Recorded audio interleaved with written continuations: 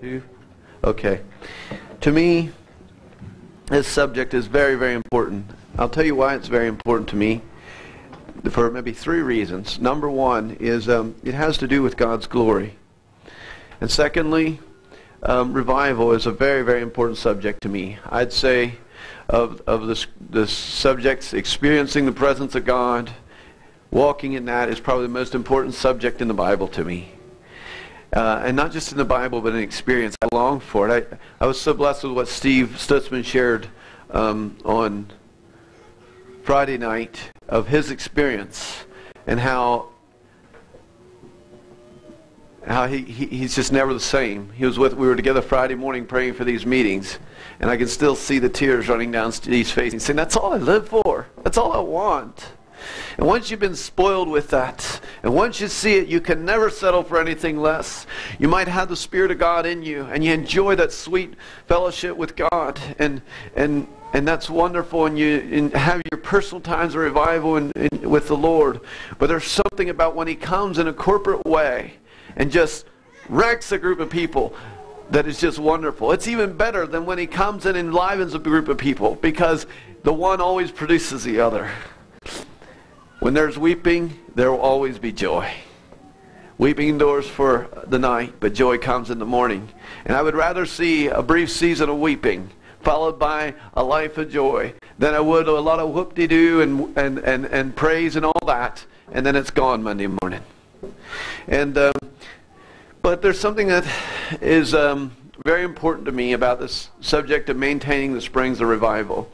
You know, there's been a lot of great men of God that have got a hold of the promises of God, and they've seen what God has done in days gone by.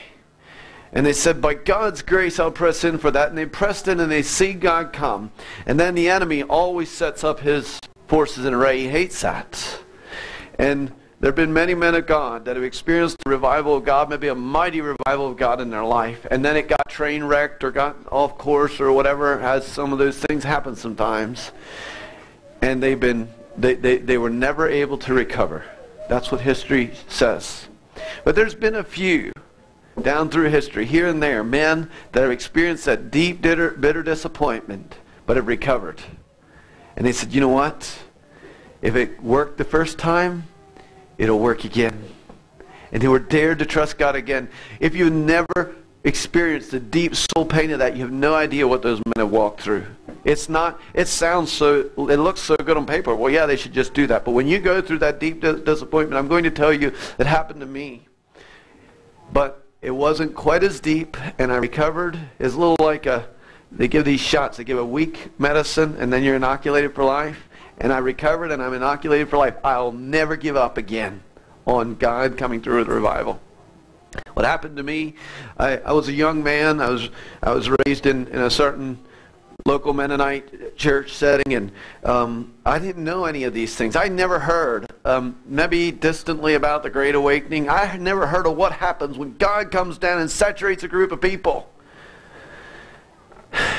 And I went to this church, and there was a preacher there that was all excited about revival. And he infected me. And I started studying, and he had a library, a publishing business. I think I bought one of every book he had in his store. Actually, I bought two so I could have one to give to other people. And I started studying, and I started breathing about what revival is and what happens when God meets His people. And we'll talk about this a little bit more. I would like to, by God's grace, if I can accomplish this, I want to infect you with that same bug I was infected with. I would to God I could do it this morning. But anyway, this preacher, there were some big meetings coming up, and he decided to do what we read in revival, extraordinary prevailing prayer. We'll talk about this a little bit more.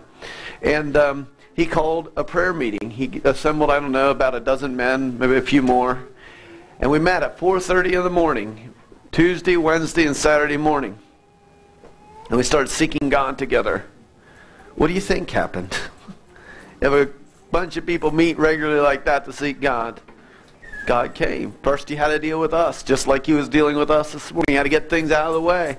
But God came. And we were seeking Him first for for these meetings, and during the meetings we got together a little bit, and we had a nice time at the meetings, and he preached a message on the subject of the Holy Spirit, which is a very good set that has benefited many people to this day. But after the meeting, there were some of us, just a handful, that said, you know what, we're not letting go now. We've been spoiled. We are going to get a hold of this. We're going to keep meeting. I can still remember the one guy said, if we keep this schedule up, it'll probably kill us. And we said, fine. We'd rather have this and die than not have it. And you know what happened? We started meeting, we kept meeting, and then eventually they brought the cell group leaders into that meeting, and they got infected, and they moved. In that church they had a tradition of meeting, I think, from 6 to 7 Saturday morning for prayer, and they moved it back to 5, and God started waking people up in the middle of the night, late night, early morning, to come to the prayer meeting. One day I was coming through New Holland, and I was driving, and I was learning to be very careful about not offending the Spirit of God at that time. So I was not zipping through New Holland, and probably was just, enjoying the presence of God. And this car comes out around me, double-sided line, right down Main Street and past me. He didn't know who I was. I looked over, and here was a brother from the church. You know why he was in such a hurry? Because he wanted to get to the prayer meeting. Because God woke people up out of a dead sleep, and that prayer meeting swelled to like 150 people at 5 o'clock in the morning. It's a beautiful thing. They couldn't all meet in one meeting, so they broke out into different meetings. And God was there. And I, as a young idealistic person studying revival, I just reached down and pulled my seatbelt tight. I said, here we go. And all of what we heard this morning about God coming to our people was already being prophesied just like that 15 years ago. Okay? Or 14 or however many it is. And I was right there just like you, saying it's going to happen. It's going to come. And it was coming. And God would have been glad to bring it then. But God will never trust His Spirit to our program. He is not here to put an engine under our hood, as in when we're trying to control it. He says, no, I will be both the wind and the captain of this ship if it's going to sail. And some men made some mistakes, and I don't fault them. I've made plenty. But it was designed to take us out. And they, in a good heart, tried to replicate what happened Saturday morning, Sunday morning in church. I understand their motive. It was a good desire. But you know what happens when you put your hand on the ark? And it was over just like that. What happened in their good heart to do that? Some other brothers recognized the flesh in it. Maybe they had their flesh on their side and they rose up against it. And first what God does when we make a mistake like that is He pulls back. Just pulls His presence back a little bit to see what we'll do. He doesn't immediately write Ichabod.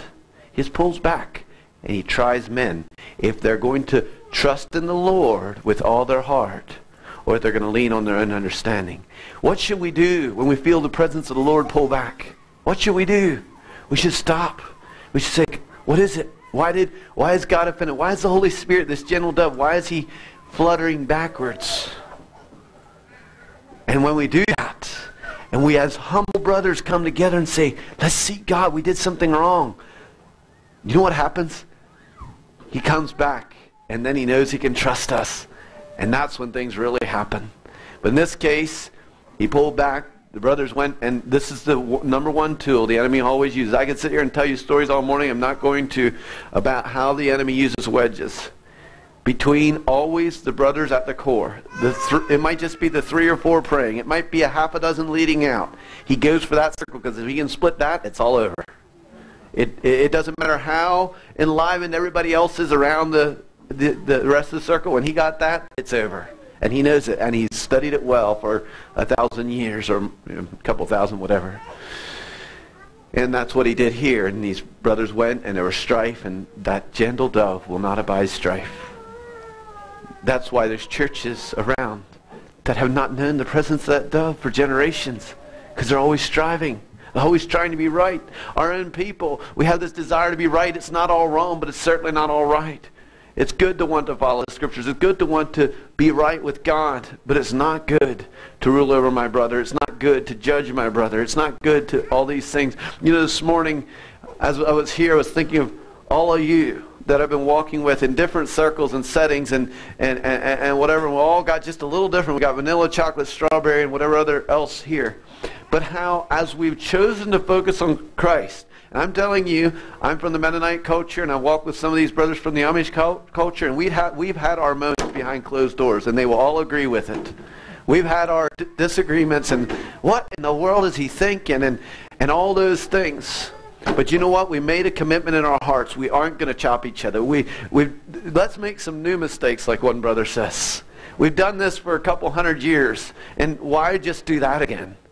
And so, what were you saying again, brother? Try that one more time.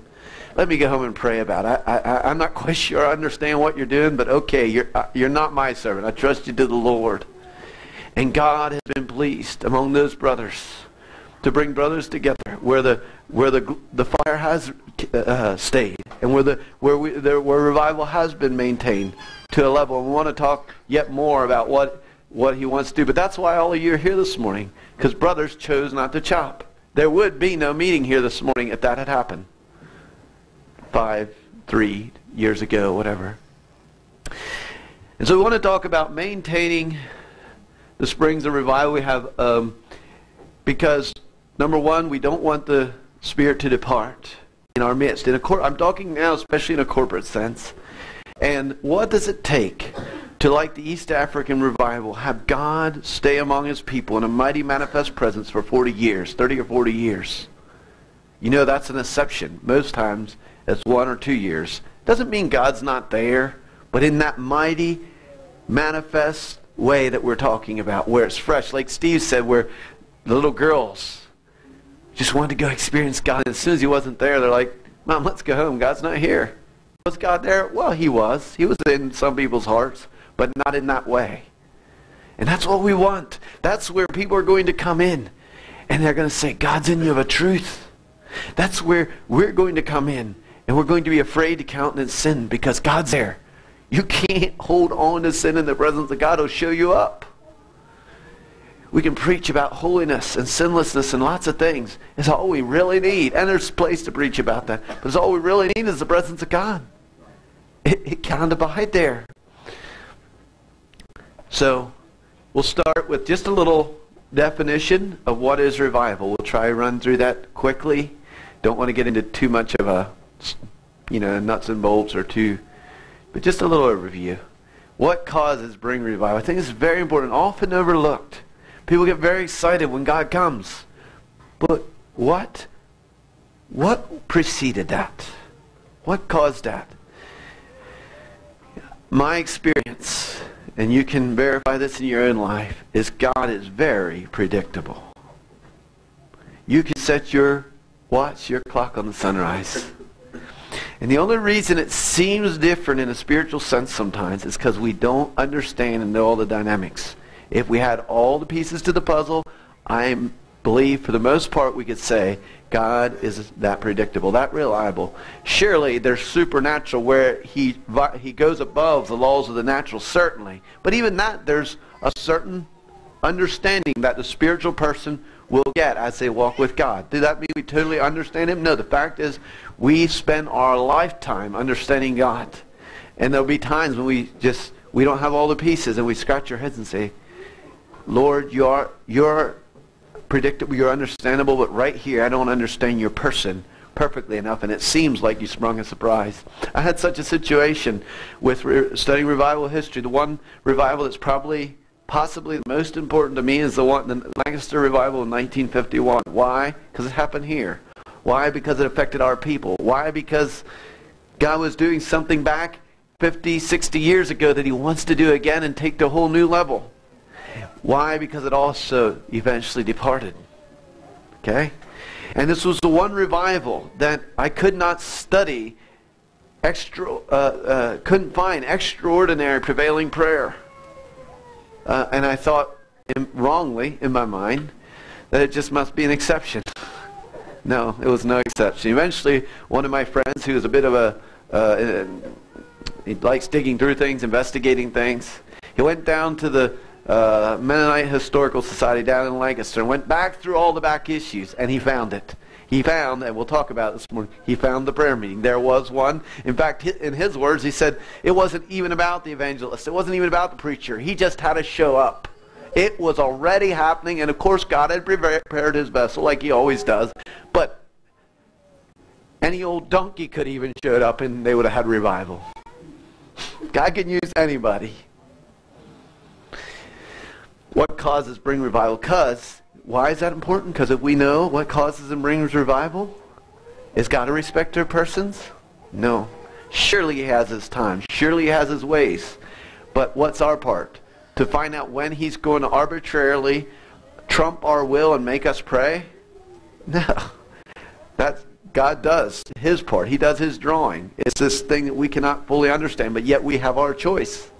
And yes, he knows what our choice is, and eventually you get around that circle enough and you say, you know what, my mind doesn't quite understand it or follow it all out. It's too big for me. But our part is to turn ourselves to Jesus. If my people, which are called by my name, humble themselves and pray, turn from their sin, I will hear from heaven, heal their land. Okay. And then lastly, we want to talk just briefly about what revival brings and what causes revival to leave, which I already talked about a little bit. Okay, we're going to move a little quickly here. It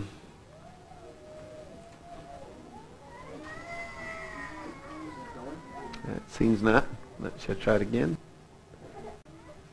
Oh, we're pretty far down through now. Let me get back. So it just doesn't bring those two up. Well, I can talk about it. I know what it is. Okay. The picture that's missing here is a list of revivals that to be able to list all the revivals is to be able to list all of God. You can't do it. But some of the major ones, it's amazing.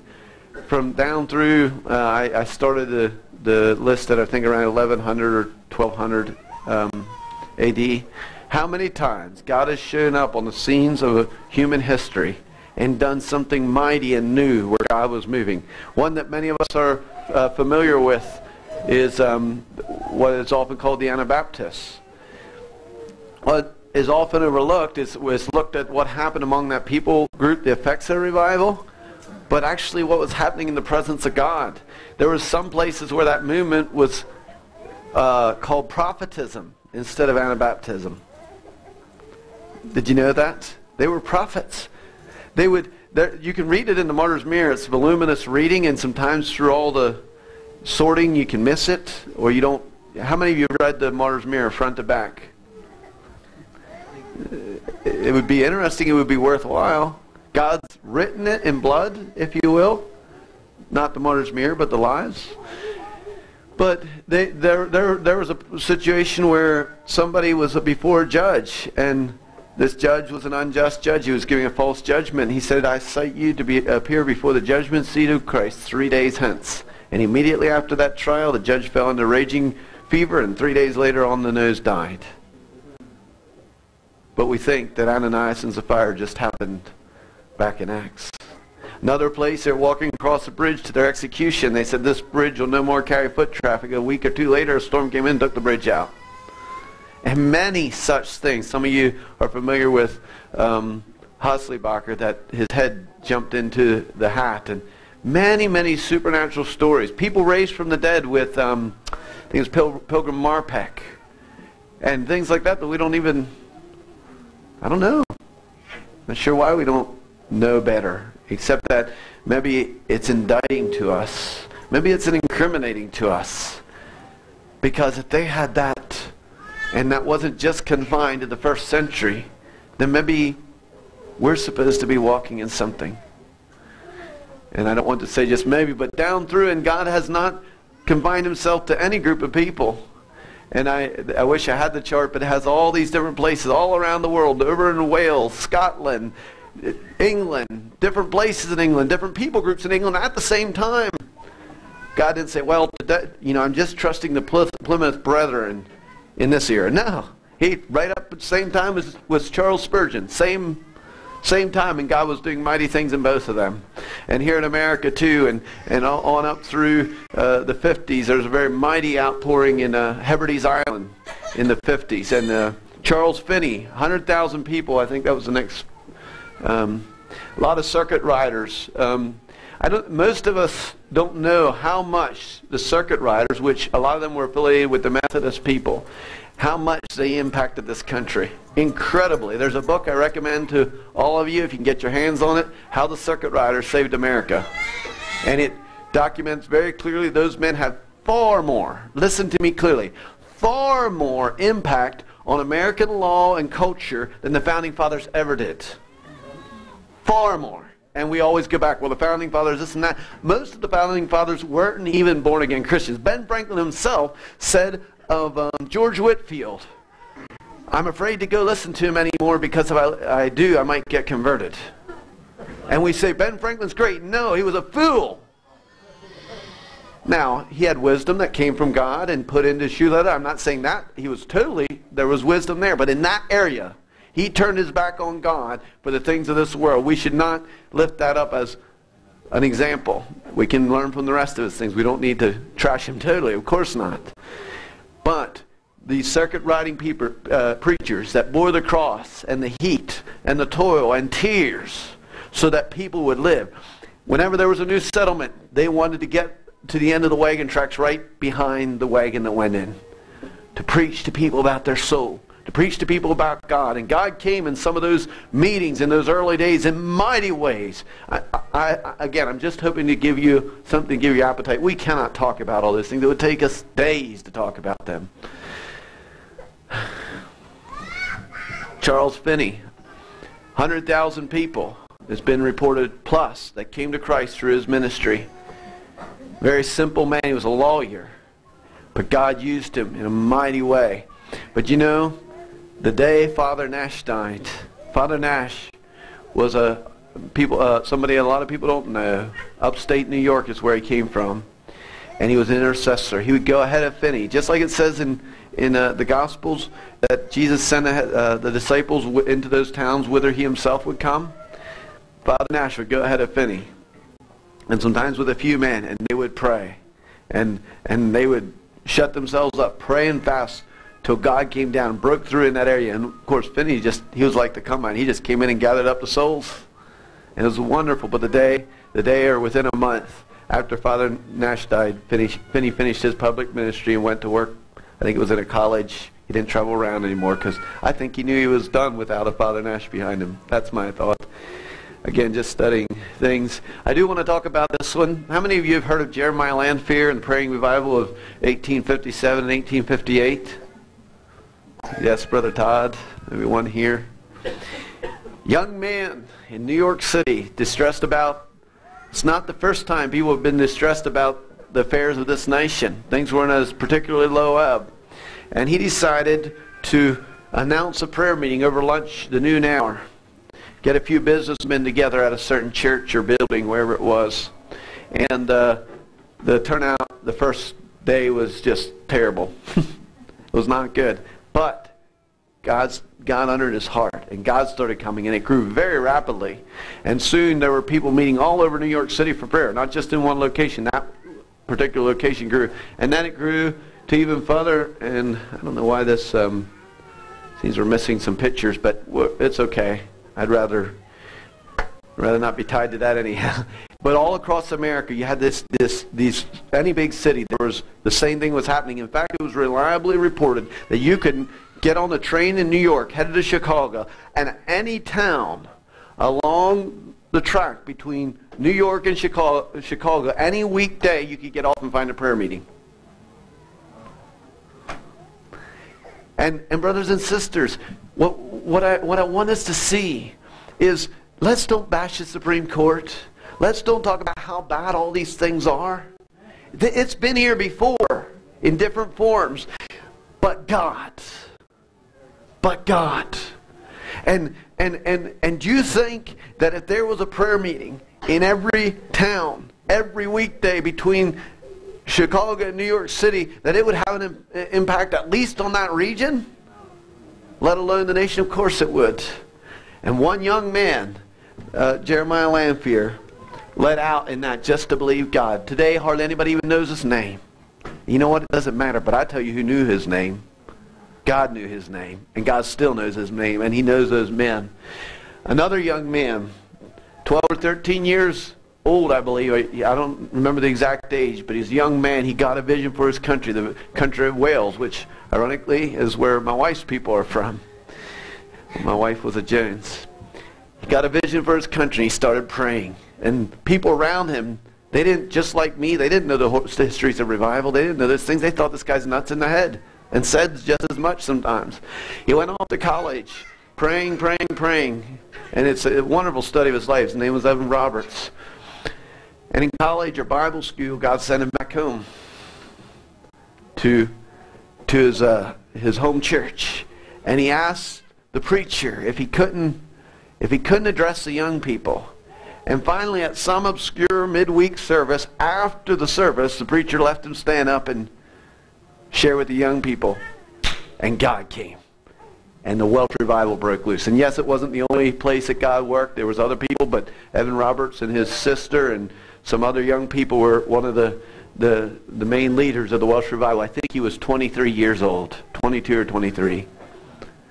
He prayed for 13 years. And God met with him. And again, 100,000 professed conversions. And missionaries sent out all across the world, full-time missionary. I think somebody said 2,000 or 3,000, reliably reported 2,000 or 3,000 full-time missionaries went forward out of that revival. One of the things that's the most important, or very important thing that I remember about the Welsh revival is there was a great leader, a doctor coming down, I think from England, or anyway, I don't remember how it was, but there was people coming, and they said, well, how will they know where to get off? Oh, they said, don't worry. You'll be on the train, all of a sudden you'll feel the presence of God, you'll know you're in the right area. Could God say that about your group, about your community? That is what we're asking for. That is what has not yet happened. It's okay, we don't need to condemn ourselves, but it should give us a thirst for something beyond that. If you want to give somebody directions to the fire company, where the meeting is, you say, oh, you just go down 340, and when you feel the presence of God, just pull in. The only people we can trust with anything like that is some very spiritually sensitive people to God's voice. And even then, would he tell them to come or wouldn't he? I hope he would. I believe God has told some of you to come here. But you see what I'm saying? It's when God moves in an extraordinary way and there's such a baptism of his presence that it shuts the bars down. And in the Welsh revival, can you imagine Super Bowl being canceled because there wasn't enough people to come? Their national sporting event.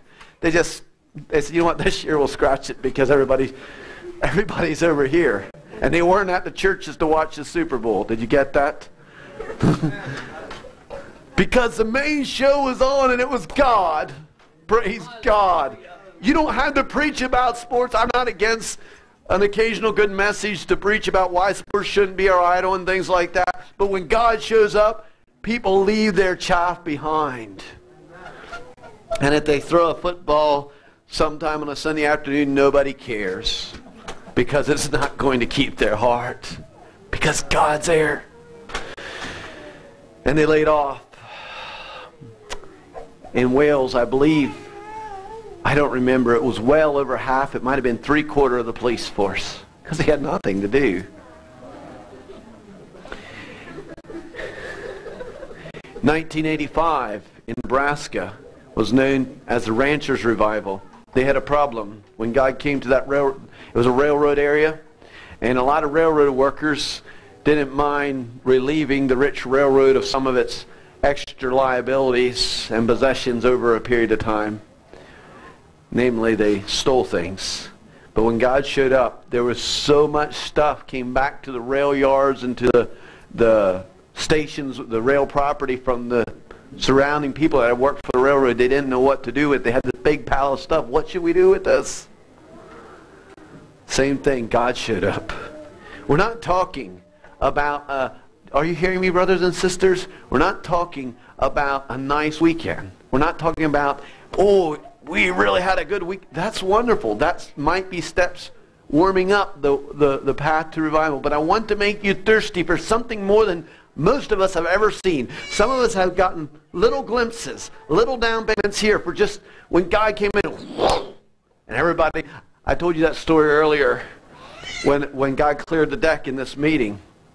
And you know, I don't know what all your people are, but most of us German people, the Mennonite people, were taught to kind of control our emotions and keep it muted down. And everybody was doing pretty good. You could hear the sniffles all across the congregation. Till 2/3 way back, one young man lost it and just broke out in wails. I mean, he was a mess, and it just went right across because everybody else lost their brakes.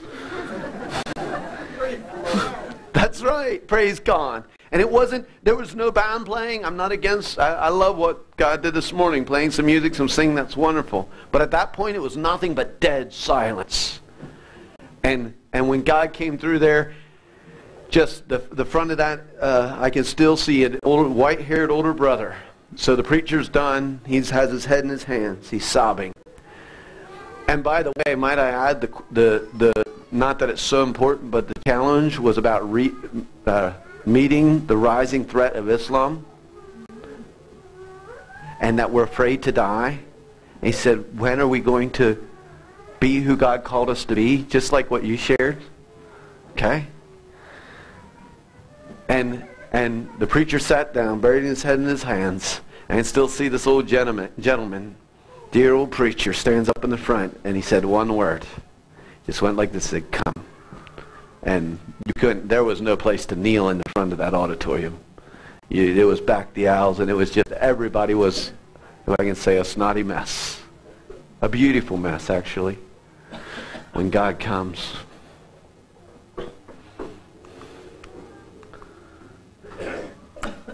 This young man, and he's not quite so young anymore here on this picture, is one of my favorite studies of men God used in revival. I'll tell you why. Jonathan Goforth came from the Presbyterians. And I don't know how many of you know the Presbyterians, but one of the things about the Presbyterian mindset is that God is sovereign and He's in control and He does what He will in His timing. Just to super simplify. And it's true in its own way. It doesn't get out of balance with all the other parts of God's truth. But that's where he came from. But you know what Jonathan Goforth believed and taught? God is always willing for revival, and the time is now. That was what he taught everywhere he went. And let me ask you, take a guess. What percentage of the time do you think he had revival when he came into an area? Almost 100. There was 2 recorded places he didn't have revival. The one, they ran him out of town. So it's kind of self-explanatory. And the other, they wouldn't, if I remember the story right, they wouldn't allow confession of sin. So they tied God's hand. God said, no, you tie my hands, I won't come. But he led out in that way. And I'm not saying God always uses every method and means the same. Surely not. But Jonathan Goforth said the time for revival's now. I want to talk yet about Hebrides revival of 1949. Let's see if this picture comes up. Yes, it does. There's Scotland right here, and right here is the Outer Hebrides, the islands. And this is it's a little bit like our people, a very its own subculture, a very preserved people. They have their own language. It's a very thick dialect. It has English mixed in it, but it's its own dialect, Gaelic. And so it was. And God set some people to praying. Among them, 2 older ladies. I think one of them was blind or could hardly see. And they started praying. And God started meeting with them. And then God showed one of them, I don't know if it was those ladies or somebody else they were praying with, a vision of a man preaching. And that man in the vision, which they had never met, was Duncan Campbell. And that's who I had on the screen here just a minute ago. Right there's Duncan, man of God. And Duncan, I think, had some connections with the Keswick Convention, if you ever hear that, a group of people that sought the Lord in those days. And anyway, they sent for him, and he said, no, I can't come. I have another assignment. And he had some other assignment, but God canceled that, and because of their prevailing prayer, he was coming. He came. Revival was already happening when he got there. I've heard some messages that he's preached, because it was just over the time they were starting to record such things. And he said, I did not bring revival to Lewis, the island of Lewis is a big one up on top. I did not. It was here when I got here. But a very interesting thing, I think it was in Lewis, in North Lewis, up here, there was a different group of people. Let's say like we might think of Mennonites and Amish, or even let's say maybe Mennonites and English or American. And they had a very different understanding, a different denominational mindset. And somehow or another this came out that Duncan Campbell taught sinless perfection. And they were not about to get anywhere too close to that.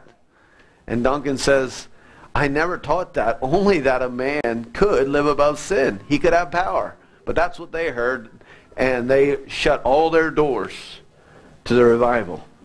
Now remember back to Jonathan Goforth, I talked about the 2 times. Well, here, even when they shut their doors, God broke the doors down. I'll tell you the story. Duncan Campbell decided that through prayer, whatever, to go up to I think it was in a barn, they call it a manse, up there to have a prayer meeting. And he took this blacksmith along that was not a very educated person, but he was a person of prayer. If I remember right, it was about 2 o'clock in the morning.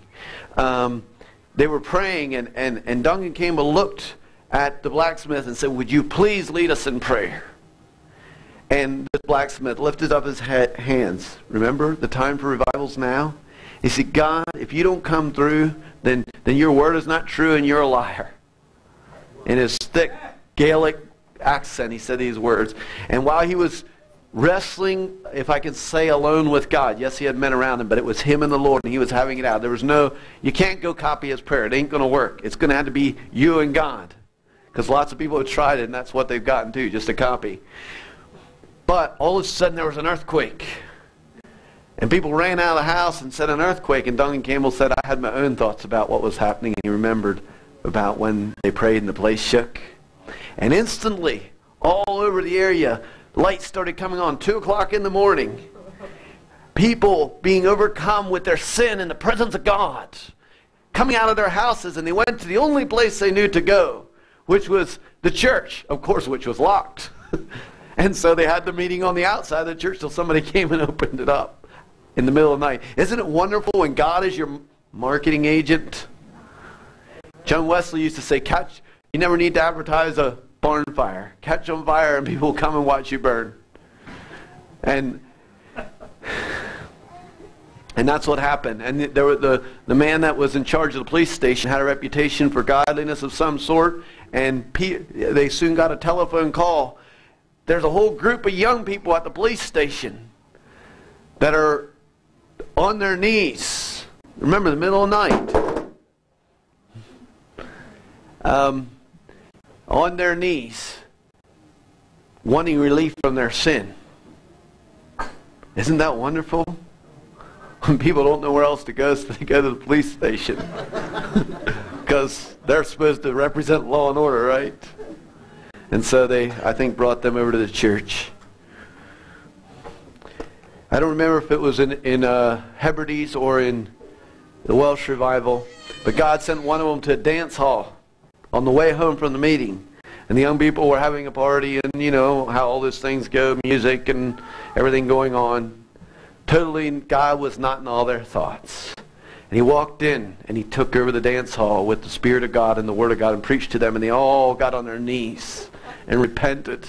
Tears running down their eyes. And there was among them a prize fighter, and he heard what was going on, and he was afraid if he stays around this thing, he's going to get converted. So he took off running for the mountains to get away from God.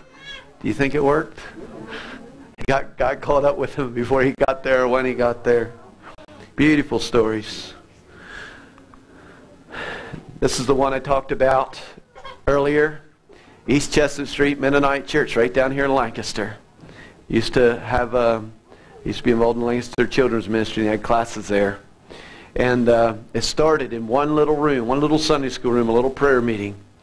And before the revival happened, it had spread to where the entire auditorium was packed full on weekday mornings with people coming to pray.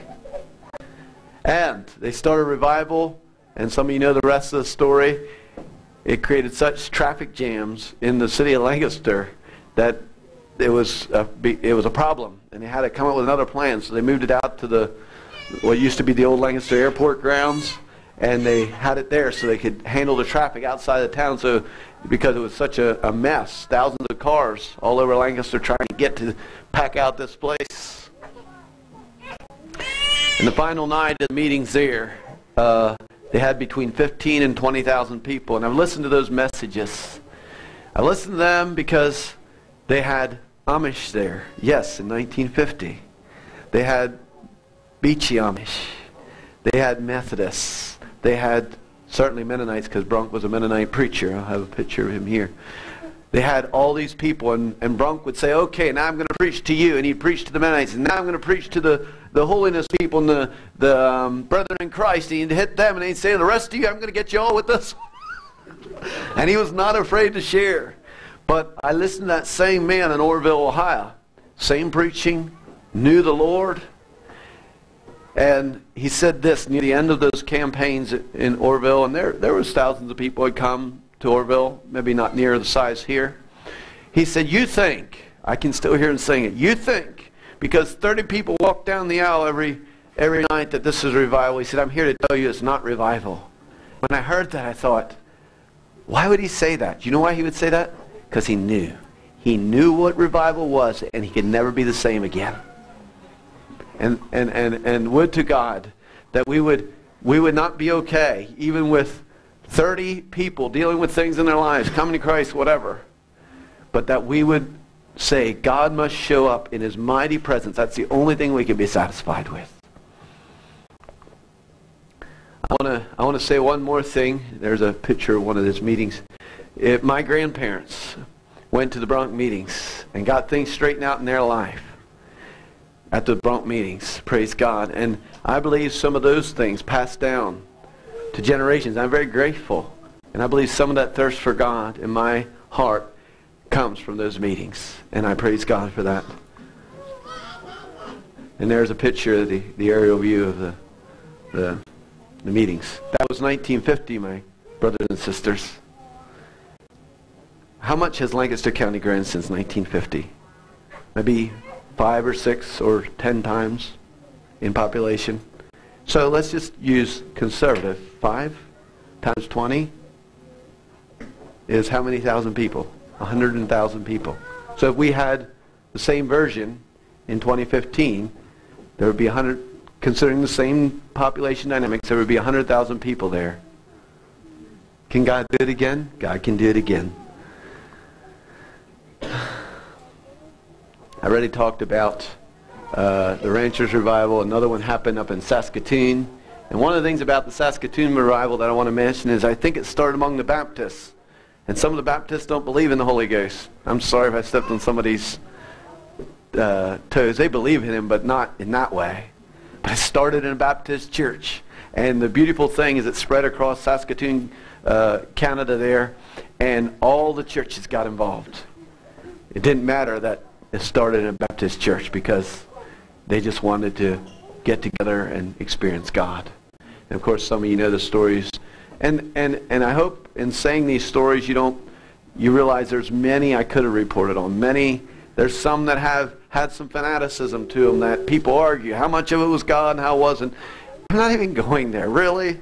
Let's just have God. He'll take care of all that. He really will. And I guess one of the things I'm grateful of what he's doing these days among us is he is preparing people to lead, to function together. Because some of the revivals, that has been a great grief. There was people not prepared, and you know how Jesus talked about new wine and new wineskin? The wineskin broke and it just spilled out on the ground. And I don't think God wants that. And I remember the Lord speaking to my heart and saying, Merle, would you rather have it fast now, or would you rather wait if you would have to endure the grief of watching it spill on the ground? I said, Lord, I'd rather wait. And what he was saying to my heart is, why do you think I'm working that way? Because he's more concerned about these things than we ever are.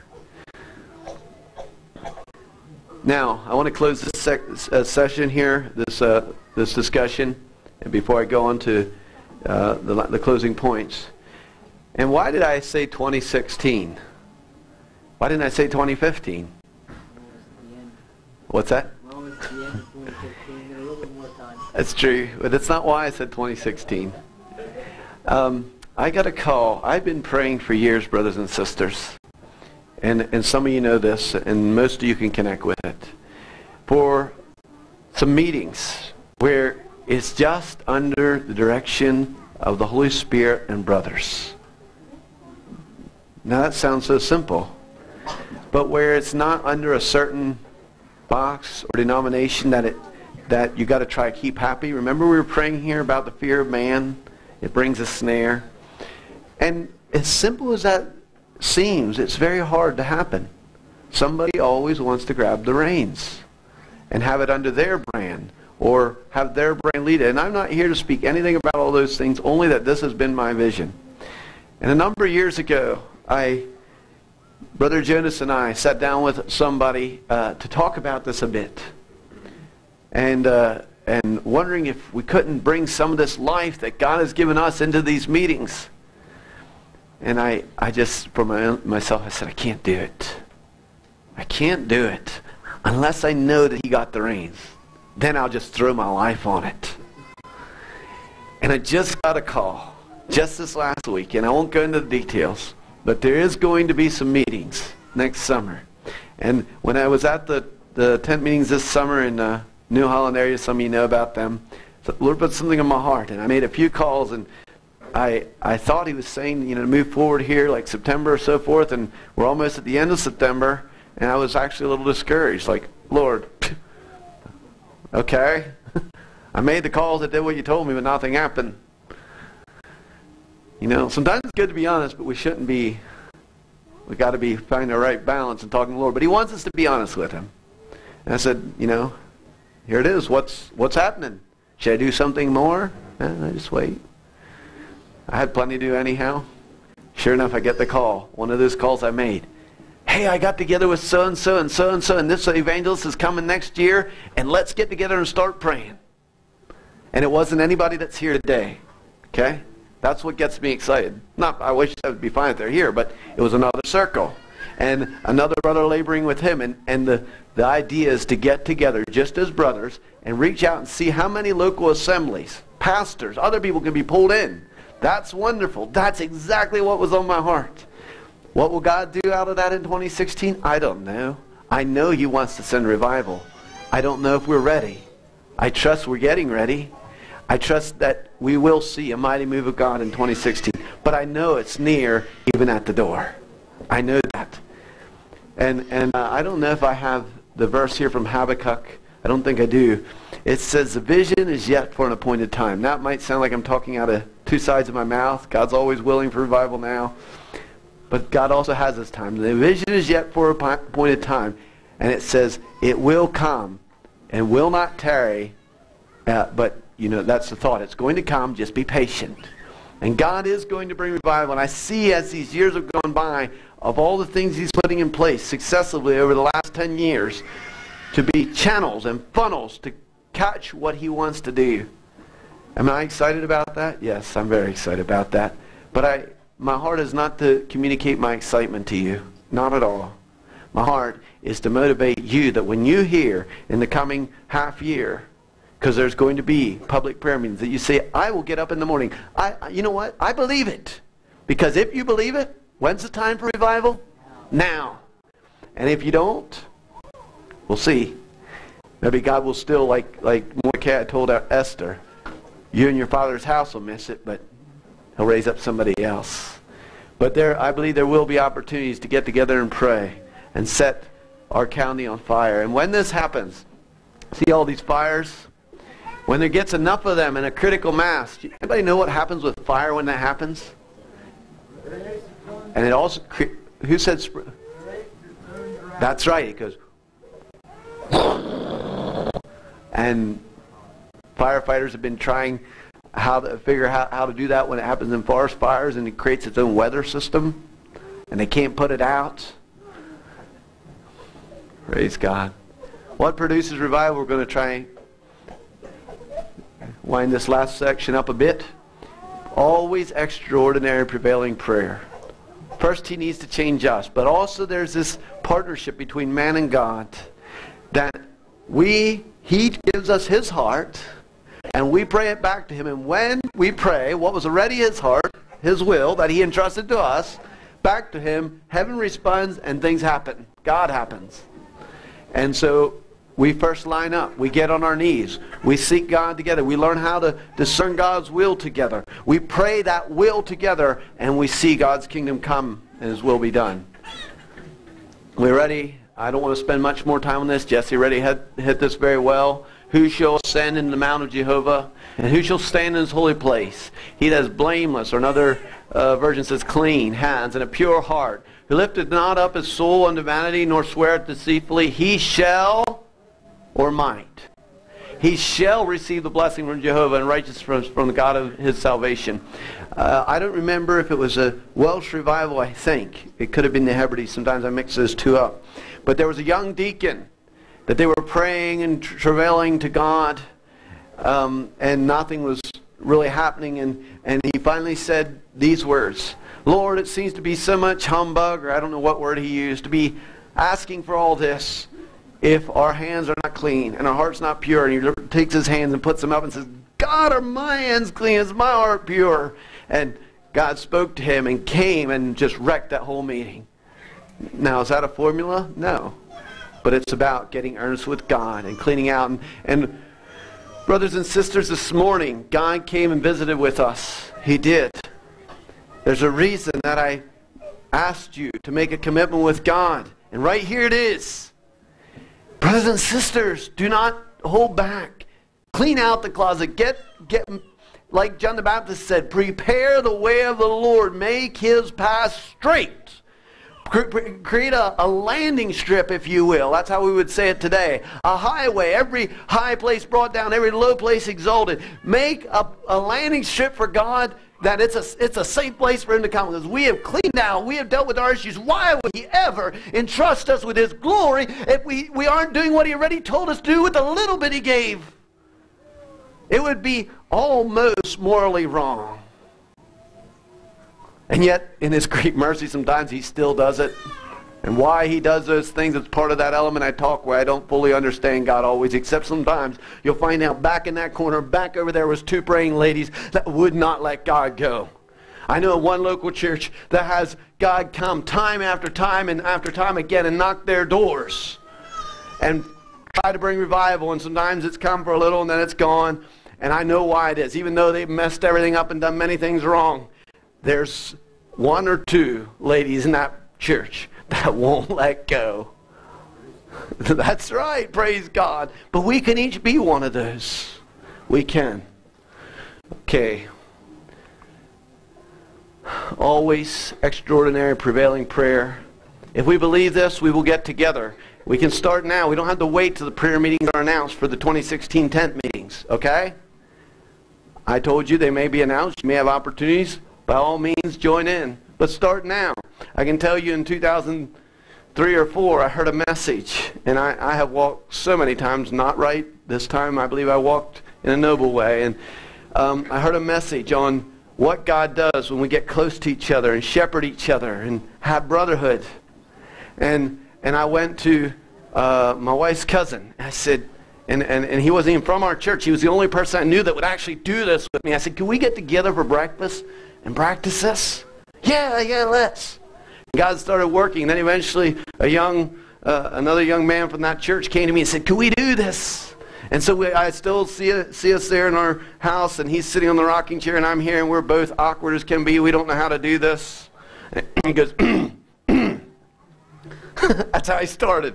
Well, what's God been doing in your life? And we're all just about like thick, unworked leather, but you know what? It took about 3 or 4 weeks, and God started doing stuff, cleaning us out, and before long, he has his little Acura and Integra, and we're buzzing out the road, and we're going to town to tell people about Jesus. And we drive by this young old order Mennonite guy that just started coming and visit our church or something. We both thought about it at the same time. Hey, we ought to take him along. So hits the brake, just makes it in the driveway, and up 9 o'clock at night, we were not even thinking straight.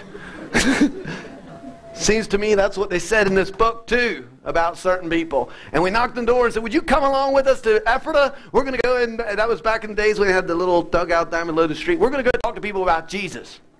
He's looking, and his wife was kind of ahead of him spiritually in that journey, and she's, yeah, I'll take care of the children. Good, you're good to go. He's like, well, yeah, I'll come along. And he created a friendship that lasts a lifetime. And today, that brother and those two brothers are part of a church plant in another state. And praise God for that. The point is not to talk about yesterday, but to keep praying, and God will move.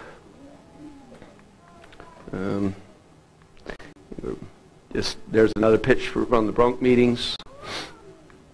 I want to talk just yet about the effects of revival. So prevailing prayer, it is really simple, brothers and sisters. That's about it. Clean out and pray. And it doesn't really matter which order you do it in. Pray, because then God shows up and you clean out the closets and deal with stuff, and then pray. And that is what brings revival. And sometimes there's perseverance, and I'm going to read just a few scriptures in closing here in a minute. A couple things. I told you about how they told them where to get off the train. Up in New England, Redfield, they had a problem in New England. And the law enforcement in New England found people laying around on the side of the road unconscious. Okay? And they would go up and they would sniff their breath. And if they smelled like alcohol, they would haul them in. And if they didn't, they would put them in a quiet place because they knew when they came to, they would be the best upright citizens of society. People, and this happened also under John Wesley, people totally overwhelmed in the presence of God, so labored under sin that they lost consciousness. Now there's some people who just got knocked out, but some of them literally lost consciousness, overwhelmed by their sin, because they had come into the presence of a holy God. And they would have visions, and they would have encounters, and God would show them things. And when they came to, they were full of God, and nothing else mattered. You know, another effect of revival is enlivened assemblies. Singing. Many of the revivals of history have some very beautiful songs that come out of beautiful singing that has maybe continued even for generations. Moravians have been an example of that. Singing, singing, singing, singing. Why? Because when heaven touches your heart, what do? You get rid of your stuff, you get done with weeping, and then what happens? Singing. And all of the major revivals have singing as a very important part. And lastly, I talked earlier about world missions. But it's good for us to remember these 3 points. Enlivened assemblies, singing, and world missions are results. They are the cart behind revival. They're not the horse. And if we're not careful, we can focus on the effects. Okay? Oh, we got revival because now we're singing. No. You have revival and then you sing. And so, just those are interesting things to. Now, the last thing I want to close with, hindrances. Why does revival depart? Maintaining the springs of revival is where we started. And I think this is very important, brothers and sisters, because I have no question in my mind whether God's coming to Lancaster County. None. And I think God, just for a little treat for me this morning, had you stand up and a couple other ones and just say, yep, Merle, yep, you heard that 10 years ago, still right on. Now the young men are saying it, yep, right there. Because sometimes when you're praying for 10 years, and frankly, I can say I have seen the iceberg thawing a lot. It keeps going faster and faster, and I'm very excited about that. I know it's coming. Sometimes it's just good to hear somebody that you and I don't think we ever talked about this. I certainly didn't have anything to do with your brother's dream. And to hear somebody else just confirm it. Yep, it's coming. Yep. And but the thing that because I believe it's coming, I want you to know ahead of time. I want you to be there when the prayer meetings start. I want you to be there to experience God. But I also want you to know ahead of time why revival leaves. Okay? Because why? Because we don't want revival to leave. Don't offend God. Don't go for each other's necks. That's the number one thing. Do not get into fights. And if you do, make it right quickly. Deal with it. Because you will find yourself on the wrong side of revival. Keep on maintaining the springs. What happened, you get all these meetings, and some men have died young, literally. They have died young, burning their physical body out. And I can't comment on that, but I also know there's men who have learned not to do that and lived a long, useful life. Certainly, I'll take either of their places. I'm not going to pick sides per se because they just experienced so much of God. But I must say, from my observation, the men who have really experienced God, like what we talked this morning, it enlivens you, and they've learned to listen about His stops as well, have finished well. They've finished 70, 80, 90 years old, many of them. And I'm not bringing any judgment on the rest, but I am saying this. They learned to maintain the springs. They would have their quiet time with God, even when they were up to here with things happening and the bullets were flying and everything. They were like bulldogs on that thing. And I think it's also important, this also can fade, is the corporate prayer, the coming together. To just keep doing that. Oh, we have revival now. We don't need to pray for it, right? No, wrong. There's still a world left. There's still the next town over and the next one over here. The rest of America, the rest of whatever. And to keep on praying. And as long as you maintain them springs, again, it's cause and effects. Water runs downhill. What brought revival?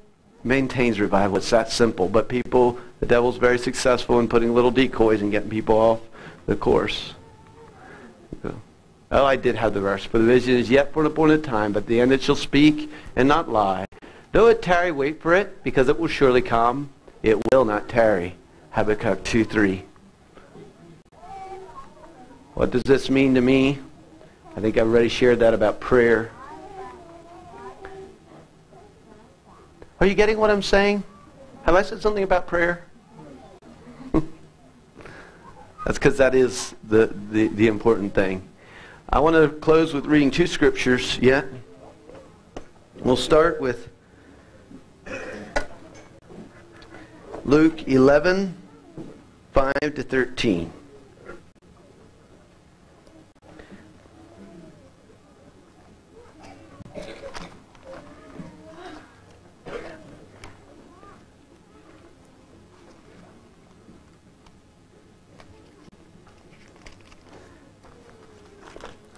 Okay, verse 5. Then Jesus said to them, suppose one of you went to your friend's house in the middle of the night and said to him, neighbor, a friend of mine has come to town to visit me, but I have nothing for him to eat. Please give me 3 loaves of bread. Your neighbor answers from inside the house, go away, don't bother me. The door's already locked. My children and I are in bed. I cannot get up and give it to you. I tell you, perhaps friendship is not enough to make him get up to give you the bread. However, he will surely get up to give you what you need, because you are so bold to continue asking. So I tell you, continue asking, and it will be given to you. Keep searching, and you will find. Keep on knocking, and the door will open for you. You will receive if you will always ask. You will find if you keep looking, and the door will open for you if you continue knocking. Okay, now he's saying all these things, but I want you to get what he's laying the background for in this story about the guy with the loaves of bread, with keep on knocking, keep on seeking. Is it about getting your bills paid or your car? Well, it could apply, but it's not what he's primarily zoning in on. Here's what he's saying. Do any of you have a son? Now he's going to give another illustration to get his point. What would you do if your son asked for fish? Would any father give his son a snake? No, you would give him a fish. Or if his son asked for eggs, would you give him a scorpion? No. You're evil man, yet you know how to give good gifts to your children. Surely your heavenly Father knows how to give the Holy Spirit to those people who ask Him. That, I believe, is the point of this. And many of us have experienced the presence of God. We know what His voice sounds like. Some of us have seen God come in mighty ways. But I'd like to apply this verse this morning in a corporate way, in a special presence, even like what we saw this morning. Why do you think God met with us this morning? Do you think Jesse got up this morning, never thought about a message, and said, okay, that's what I'm supposed to teach this morning, came in here late, sat down? Do you think that's what happened? No, there was a preparation. He carried the message of God. There was people praying all weekend. And what's God going to do? Of course He's going to meet with His people. And that's why we had God meet with us in this way. If we want to see God come in a greater way, then we'll have to seek Him in a greater way. If we want to be able to tell people, when you're going down Route 340 right there, you know where revival is, then you got to seek God till He comes and rains that amount of His manifest presence in the midst. And I want to make us hungry. I want to encourage my own self this morning. And this is not as somebody who's arrived, but one who believes and wants others to join in, wants to join in with others, that we would be so thirsty and that we would in fact press in, because he promised us that he would do it. Now we're going to close with that classical verse of revival that sometimes is so overused and worn out, and yet when it's all said and done, I can't think of a better way to say it. And that's 2 Chronicles 7. Because it's a promise, it's a commitment. This promise was spoken at the dedication of the temple, but is not God's house, is not the church, the family of God, the temple of God today. Yes, even the scriptures say it is. So we're going to start in verse 12.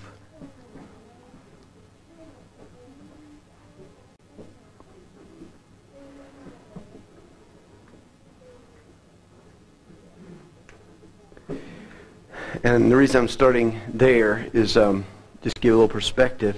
Then Yahweh appeared to Solomon at night and said to him, I've listened to your prayer. He was praying, and God said, listen, I've chosen this place for myself to be a temple for sacrifices.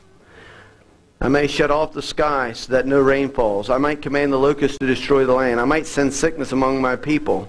And this is in the context of God choosing people, but them departing. Okay, has God chosen through the mouth of his prophets that he wants to send revival here? He has. And if we depart, he may need to send some chastening. But here's what he says. If I do this, and then my people wake up who are called by my name, will be sorry for what they've done. They will pray and obey me and stop their evil ways. If they do that, then I will hear from heaven. I will forgive their sins, and I will heal their land. Now I see them, and I will listen to the prayers offered in this place. I have now chosen this temple and made it holy. My name will always be there. Yes, I will always watch over and love it.